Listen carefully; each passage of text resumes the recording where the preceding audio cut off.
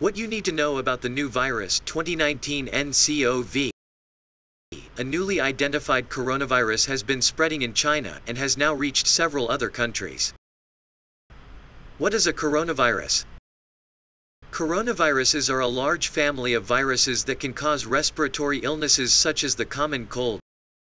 In some cases, the viruses can cause lower respiratory tract illnesses such as pneumonia and bronchitis. These viruses are common amongst animals worldwide, but only a handful of them are known to affect humans. Rarely, coronaviruses can evolve and spread from animals to humans. Where did the virus come from? Many of the patients in the outbreak in Wuhan, China reportedly had some link to a large seafood and animal market, suggesting animal-to-person spread.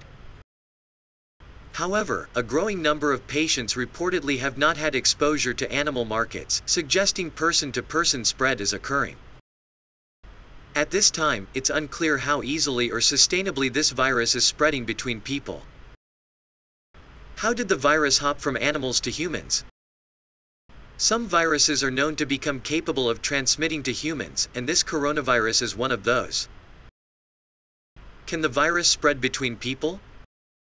Yes, according to the CDC, Center for Disease Control and Prevention, but the primary mode of transmission seems to be from animal to human.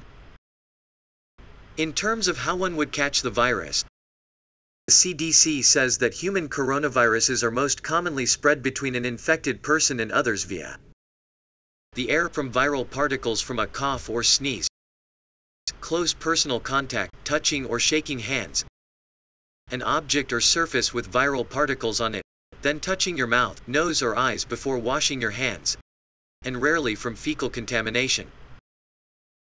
How does the virus compare to SARS and MERS? MERS and SARS have both been known to cause severe symptoms in people.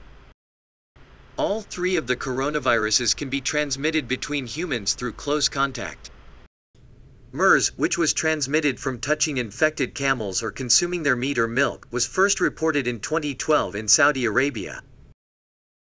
SARS was first reported in 2002 in southern China and is thought to have spread from bats that infected civets.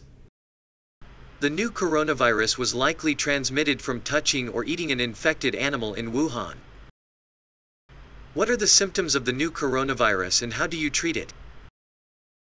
Patients with confirmed 2019 Ncov infection have reportedly had mild to severe respiratory illness with symptoms of fever, cough, shortness of breath.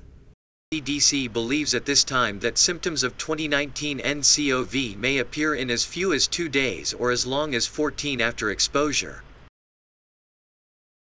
There is currently no vaccine to prevent 2019 Ncov infection. The best way to prevent infection is to avoid being exposed to this virus. CDC always recommends everyday preventive actions to help prevent the spread of respiratory viruses, including wash your hands often with soap and water for at least 20 seconds.